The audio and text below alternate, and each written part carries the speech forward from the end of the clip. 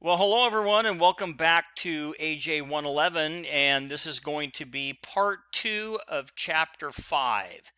So remember, we were on chapter 5 talking about probable cause and arrest, and we are now going to start the second half of the lecture, which is going to begin with reasonableness and arrest. So the Fourth Amendment, as we have seen, requires that arrests be based on probable cause. So we know that, and we've talked quite a bit about that. Now, an arrest must also be carried out in a reasonable fashion, so we know that. And throughout the rest of our lecture or discussion that we're going to have this morning, we're going to touch on 6 different points regarding the reasonableness requirement. We're going to look at warrants. We're going to look at arrests and warrants. We're going to look at arrests in the house or the home. We're going to take a quick peek of, remember what the term we learned, emergency or exigent circumstance. And we're going to look at arrests and force. And then we're going to finish up with misdemeanors, traffic citations, and just what we call general arrests. So let's go ahead and start off with probable cause, warrants, and the courts. But this all falls under the umbrella of reasonableness and arrests. So the Supreme Court has expressed a preference for all arrests, actually, to be based on warrants. Now, an arrest warrant is issued by a judge, a magistrate, or other judicial officials that are acting as a representative of the government and establishes that there is probable cause to arrest a particular person or persons.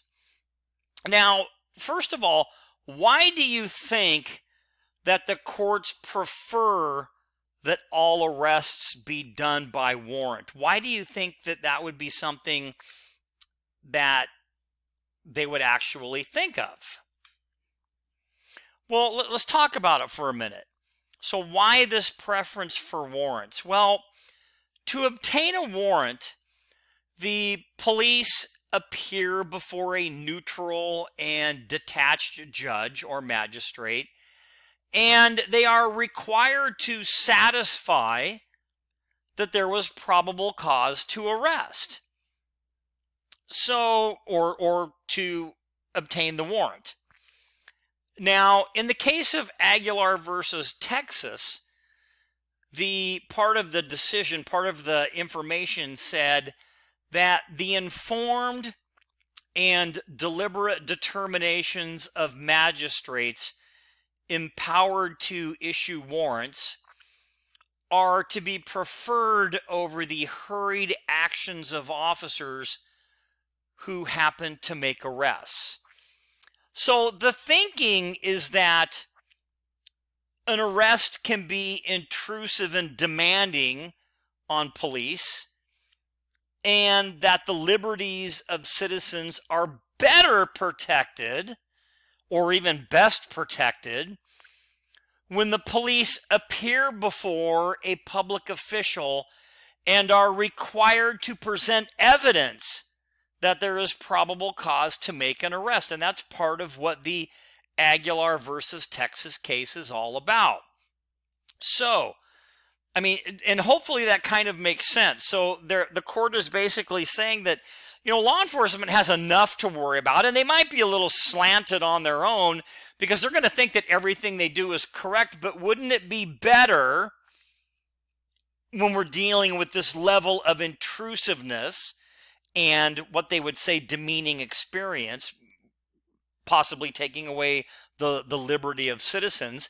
And this would be better done if they presented their case before an official and have that detached or third party decide if there was enough information to warrant probable cause. And I think that kind of makes sense, but we know that that's not always possible, which is why we have some exceptions to the warrant requirement. But kind of moving on, the Fourth Amendment requires that no warrants be issued but upon probable cause.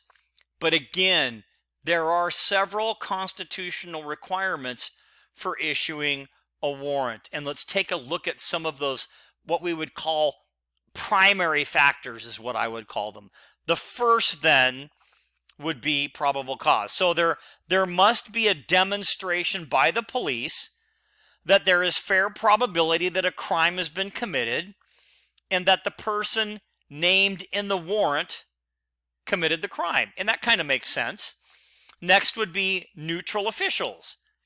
So probable cause, we know, must be established before a neutral and detached official, magistrate, judge, who reviews the request. This is typically, again, a judge or a magistrate, although the Supreme Court approved the issuance of a misdemeanor warrant by a non-lawyer clerk who was part of the judicial branch of government. But nonetheless, they're really talking about that neutral and detached official. So neutral official. Next would be the warrant or the affidavit. And the warrant must specify with particularity, meaning like specificity, the name of the person to be arrested, the time and place of the offense, and the specific crime with which the individual is being charged. And this must be supported by the affidavit or a statement, if you will, which typically is sworn under oath by the police officer, who in this case would be called the affiant, who swears to the specific facts and circumstances set forth in the affidavit that constitute the probable cause upon which the warrant is based. So just like when you go up, if you were going to testify as a witness in court, you get up there and the clerk will say, do you swear to tell the truth, the whole truth, and nothing but the truth so help you God? And you say, yes, I do, because you're swearing that in court. You still have to do the same thing if you were going to get a warrant. You have to swear under oath. And the reason for that is if you are being untruthful, that there are going to be penalties for that. Okay, so hopefully that kind of makes sense. And then finally, we have the judicial official. And this is where a judge or a magistrate determines whether there is probable cause to issue the warrant. Now, the warrant process is not an adversarial procedure like a court trial, and usually just involves a police officer who presents the warrant and the affidavit to the magistrate or the judge. Now, Rule 41 of the Federal Rules of Criminal Procedure authorizes officers to phone or radio in a warrant request to a federal magistrate who is authorized to issue the warrant over the phone. And that happens even at local agencies. You can do a telephonic warrant. So it doesn't always have to be in person, but there are going to need to be some follow-ups and some signatures. So with that being said, let's also understand that a defendant may challenge the legality of an arrest based on the contention that the warrant was not based on probable cause, or that other procedures were not followed in issuing the warrant. So here are some areas typically that we see for challenging a warrant. And the first would actually be probable cause. A warrant may be attacked or challenged on the grounds that it was not based on probable cause. And examples are the challenges to the warrants in, let's say, the Aguilar and Spinelli cases. Second would be the affidavit. The warrant may be overturned on the grounds that the probable cause is based on a knowingly false statement by the affiant, meaning the person that's filing the warrant. And then finally, a procedural irregularity. So a warrant may be overturned based on what we would say would be improper procedures. Warrants must be issued by a judge, magistrate, or in the case of minor misdemeanors, another qualified member of the judicial branch of government. And the U.S. Supreme Court has held that a warrant issued by a prosecutor or police officer does not adequately protect the rights of an individual and is invalid. And the case that talks about that more is Coolidge versus New Hampshire. So what about then post-arrest challenges to warrantless arrests, meaning like afterwards? So let's talk about the fact that probable cause required for a warrantless arrest must be the same for a warrant. So what happens after? So maybe you make the arrest. Is there a challenge that you can do post-arrest? Well, the probable cause required for a warrantless arrest must meet the same standard as the probable cause required for an arrest based on a warrant. And I have a couple cases there, but in the Gerstein versus Pugh case, the Supreme Court held that a police officer's on-the-scene assessment of probable cause provides legal justification for the arrest of a person suspected of a crime. Now, once the suspect is in custody, the reasons that justify dispensing with the magistrate's neutral judgment of probable cause evaporate, basically. And at that point, the loss of, or the Supreme Court ruled that the Fourth Amendment requires that the individual who is experiencing an extended loss of their liberty is entitled to a hearing to determine whether a reasonable person would believe that the suspect committed the crime. So basically, in the Gerstein hearing, it's basically kind of what they call a probable cause hearing. And defendants are entitled to that after they are arrested to determine whether or not there was in fact probable cause. And in the County of Riverside versus McLaughlin case, the U.S. Supreme Court held that the Fourth Amendment required that the Gerstein probable cause hearing, remember I told you that's kind of what the case was about, be conducted within 48 hours of an arrest. The hearing may be delayed only by emergency or other pressing circumstances. So the first case, again, the Gerstein versus Pugh, talks about if you're going to be held for an extended period of time, there needs to be some type of probable cause hearing. And that County of Riverside versus McLaughlin case, the Supreme Court held that that requirement of the Gerstein or the probable cause hearing must be conducted within 48 hours of an arrest. So you can look into those cases a little bit more, but that's typically the definition of those, and that's the post-arrest challenges to a warrantless arrest.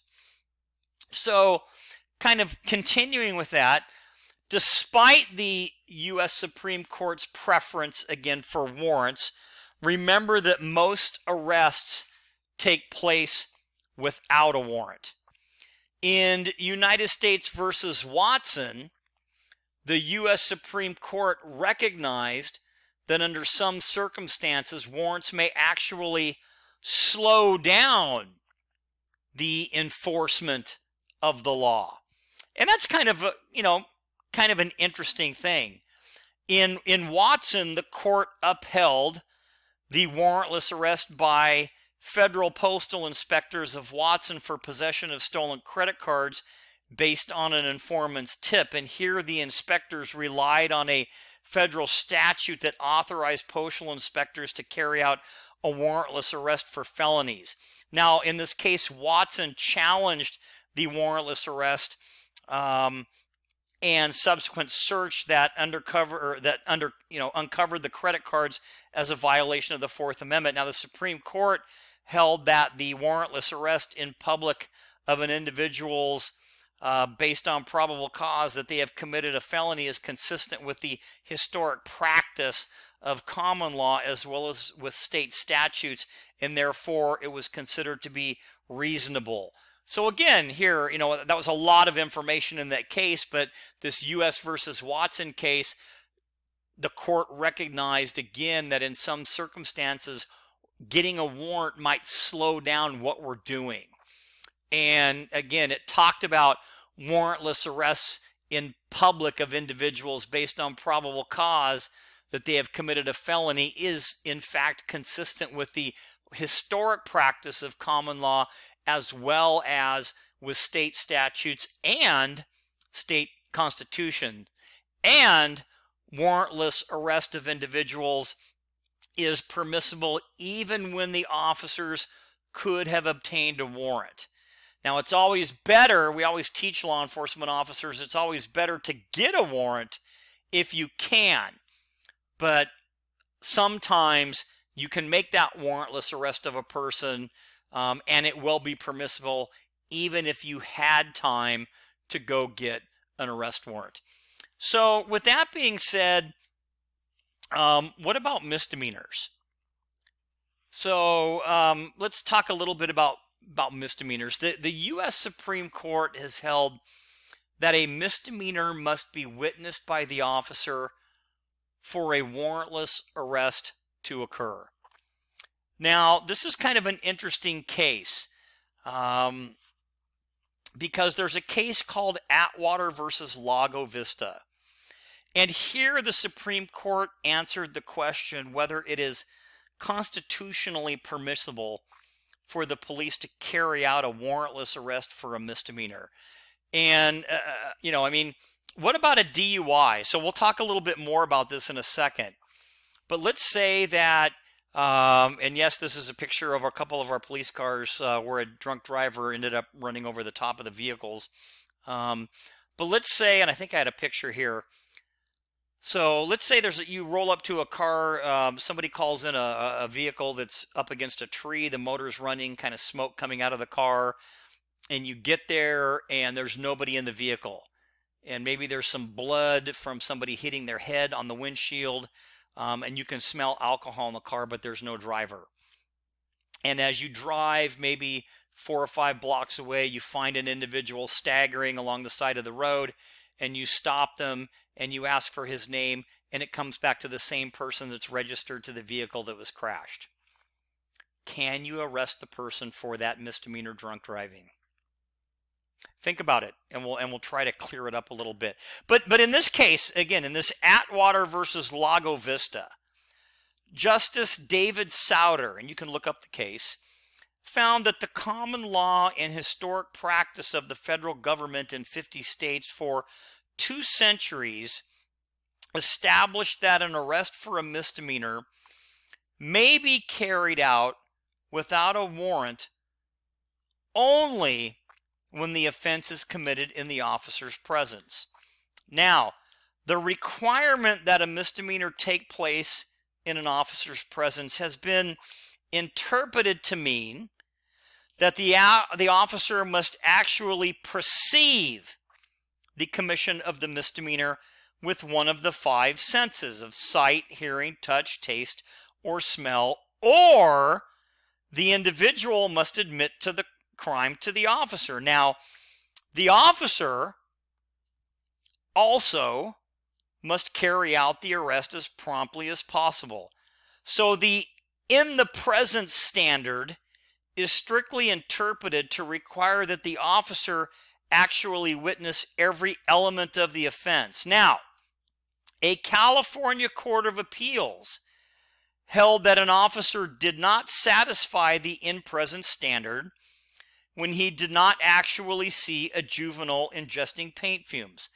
The appellate court noted that the mere fact that the defendant in this case had paint on his face and an odor of paint had dropped the sock saturated with paint only shows that sometime in the past he had undoubtedly been sniffing, but at the time of the arrest the sniffing was not established. But another case, while the officer may have had reasonable cause to believe that the defendant had not violated that particular section of sniffing paint, the officer did not have reasonable cause to believe that the misdemeanor took place in his presence. So Atwater establishes that the police may arrest an individual without a warrant for misdemeanors committed in an officer's presence. Interesting. Well, what about misdemeanors committed outside of an officer's presence? A number of lower appellate courts have questioned whether the Fourth Amendment requires warrants for arrest for misdemeanors committed outside of the officer's presence. And I'll finish up with this. Several state legislatures accordingly have authorized warrantless arrest for various misdemeanors, including domestic violence, which you may not have seen in your presence, shoplifting, drunk driving, and even violations of hunting and fishing regulations, things that you didn't see. So despite the fact that the officer may not have actually witnessed the offense, so there's a case called People versus Burton. So anyway, in summary, and kind of looking at some of that stuff, and there's a couple more photos as we kind of go through, talking about the drunk driving cases or the car crashed against the tree. Again, some courts have questioned whether the Fourth Amendment requires warrants for arrests for misdemeanors committed outside the presence, and a lot of states have allowed or authorized warrantless arrests for various misdemeanors if you can tie them together. Like in the scenario that I gave you, if let's say the guy staggering had a big cut on his head and it matched where the blood was found on the window and he was intoxicated, he was the registered owner of the car, and maybe he had the keys with him, or what have you. So all of that, if you can put all that together, sometimes that will fly, if that makes sense. So here's really quick kind of the legal equation for felony and misdemeanors. Basic. So for a felony arrest in public, really warrant not required. For a misdemeanor arrest, warrant not required where the crime is committed in the officer's presence, or remember, we've got a little bit of leeway on some of those types of crimes like domestic violence or DUI or shoplifting, etc. So what about arrests in the home now? So we were talking about in public. Now let's move a little bit into something a little bit more specific, and we talk about somebody's house. So United States versus Watson, as you recall, held that an arrest warrant is not required to arrest a person for a felony in public. And in that case, Watson left open the question then whether a warrant was required for a person inside of their home. So this case here, Payton versus New York, and I have a link for you to look at, answered that question. And it held that, 1, absent consent or emergency circumstance, remember that word exigent, it's kind of hard to say, but I can use emergency, or 2, an arrest warrant founded on probable cause is required to arrest an individual in their home, and 3, when there is reason to believe that the suspect is within. So those are the 3 little prongs there. So Payton versus New York.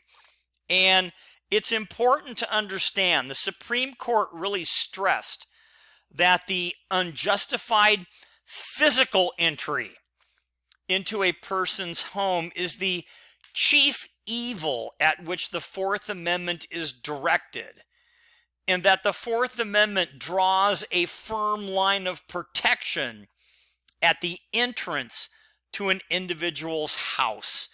And the requirement that arrests in the home must be based on an arrest warrant protects the person or the person's privacy in the home from searches that are not based on probable cause.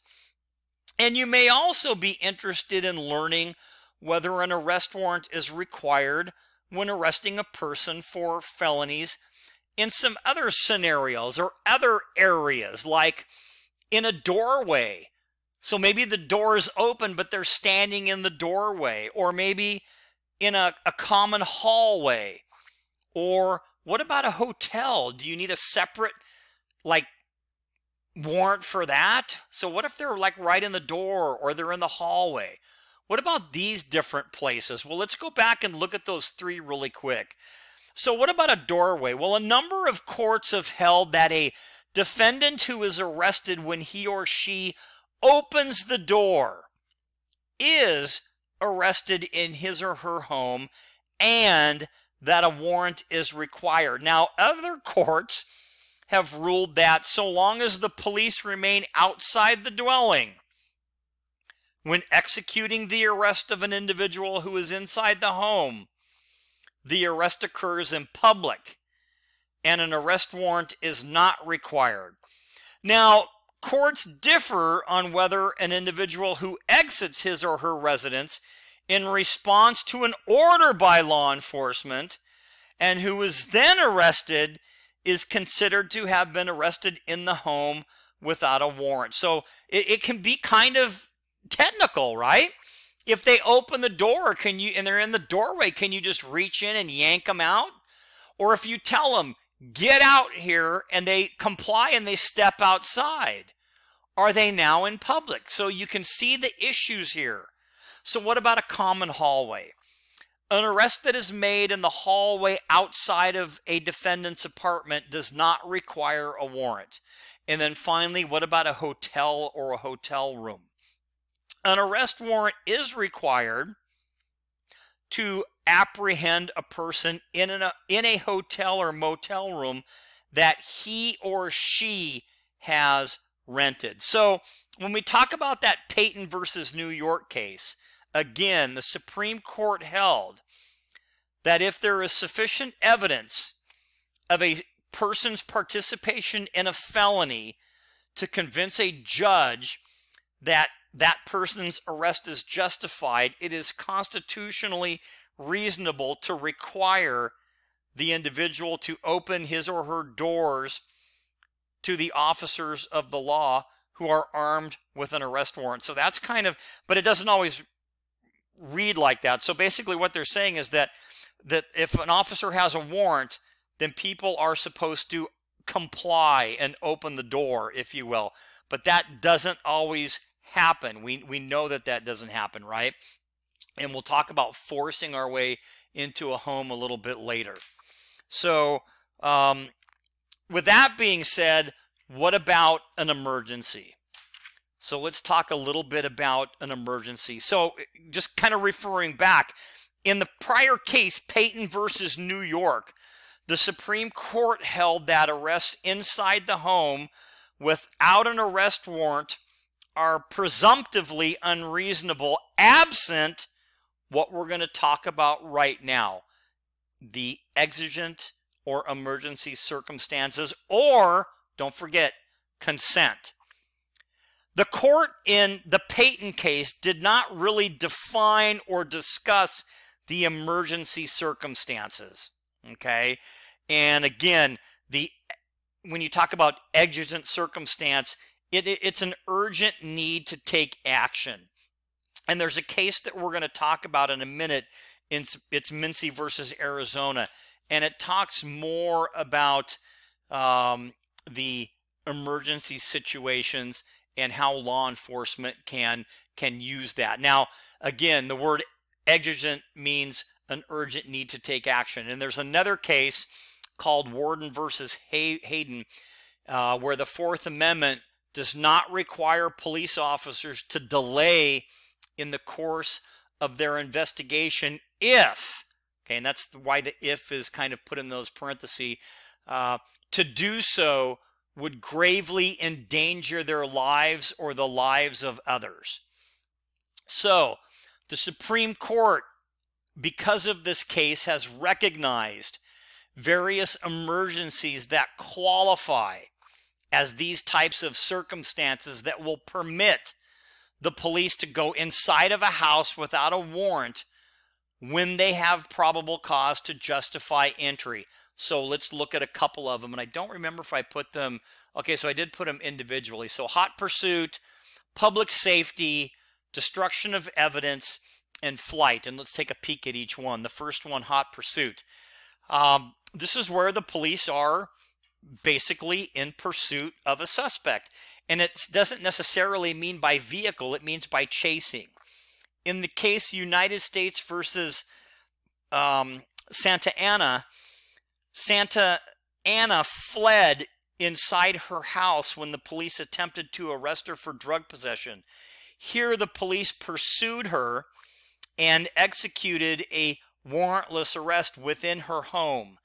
And in this case, the U.S. Supreme Court held that the police were in what they call hot pursuit, and that the narcotics would have been destroyed had the police not waited to obtain, or had they waited to obtain a warrant. So the court explained that a suspect may not defeat an arrest which has been set in motion in a public place by simply retreating to their house. And that's the United States versus Santa Ana case, and that's a 1976 case. So again, hot pursuit. The next would be public safety. The police believe that the public safety is endangered. In a case called Michigan versus Tyler, the U.S. Supreme Court approved of the warrantless entry to fight a fire. A burning building, and this was stated in the decision, a burning building clearly presents an emergency of sufficient proportion to render a warrantless entry reasonable. Indeed, it would defy reason to suppose that firemen must secure a warrant or consent before entering a burning structure to put out the blaze, and that was Michigan versus Tyler in 1978. Next would be destruction of evidence. A failure to act will result in the destruction of evidence.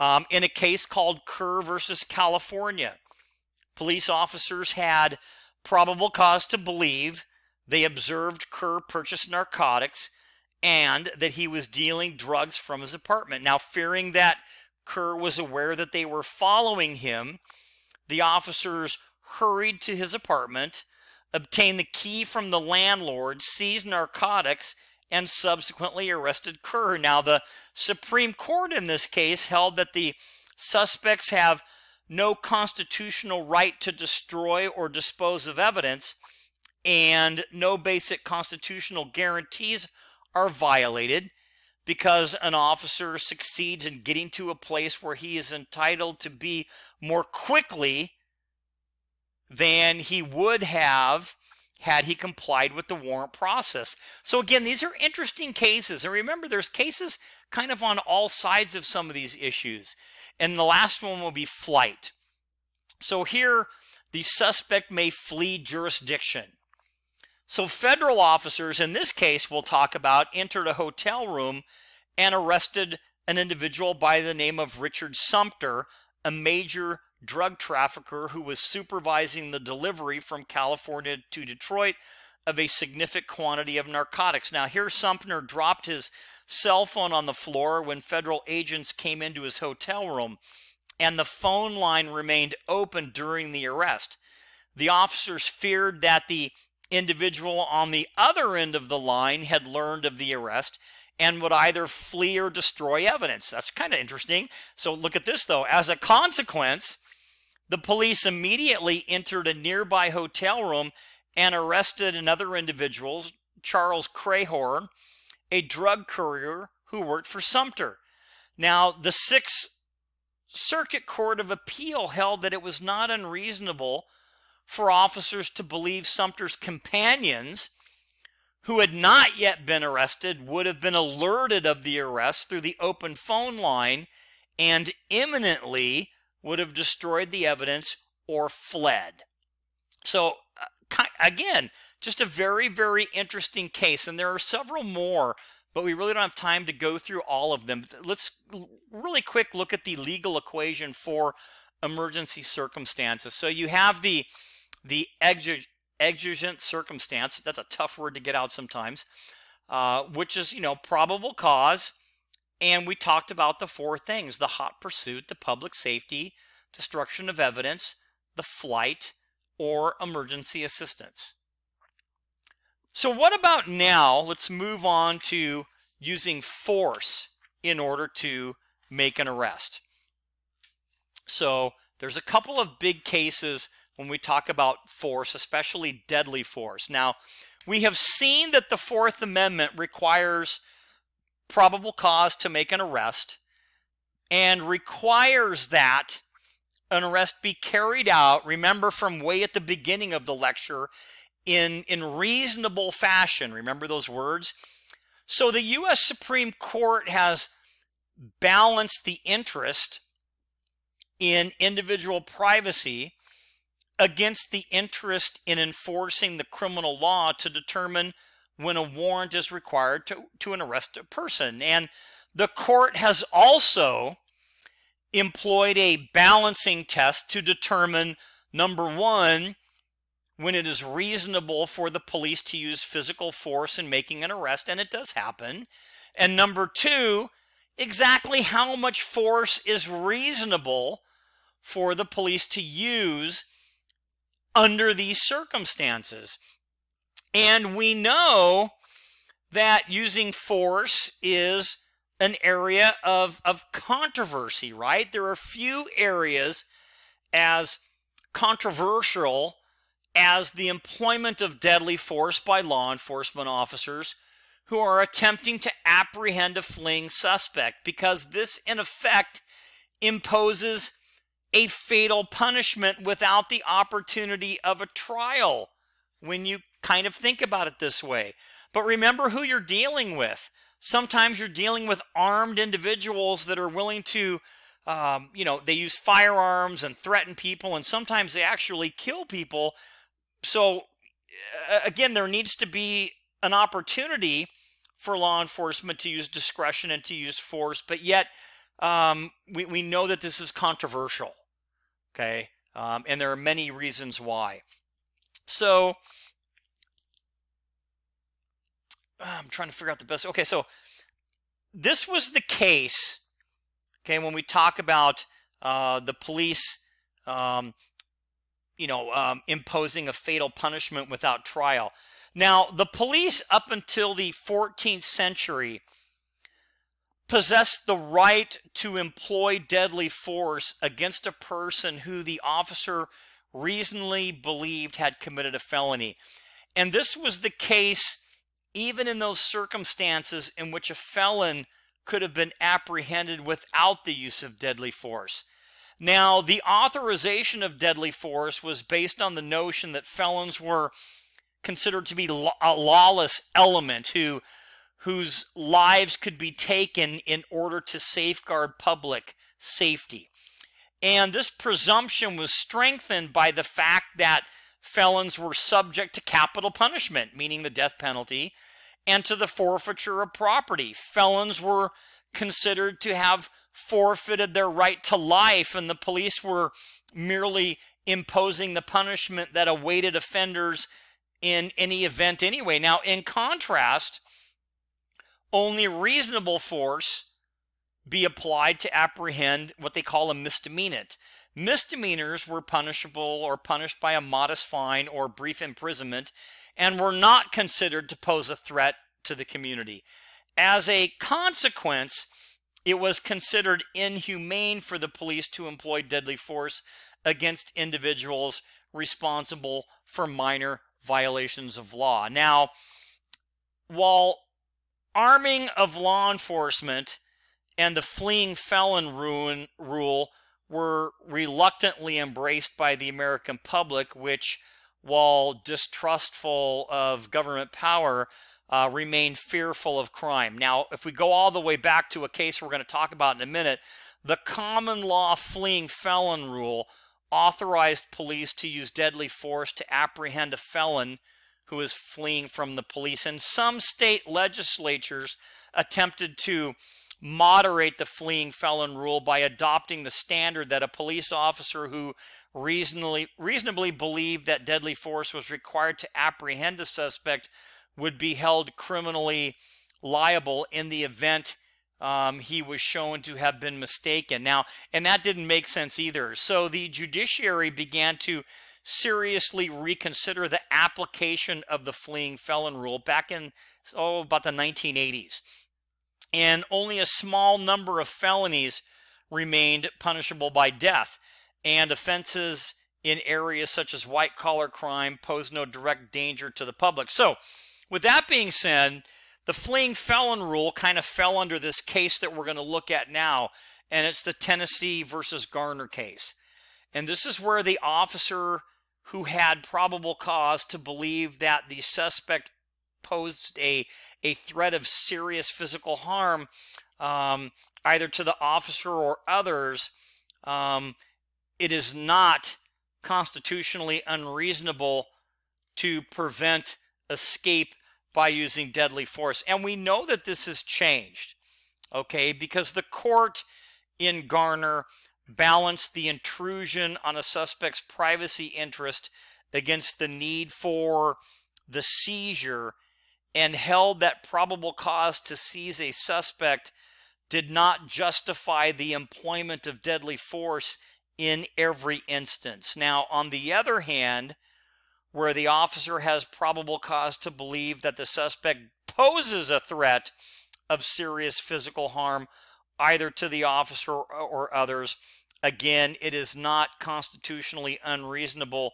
to prevent escape by using deadly force. Now, we may question whether it is fair to place the fate of a police officer who is charged with the unlawful employment of deadly force in the hands of a judge or jury who may not fully appreciate the pressures of confronting a police officer who is required to make those split-second decisions.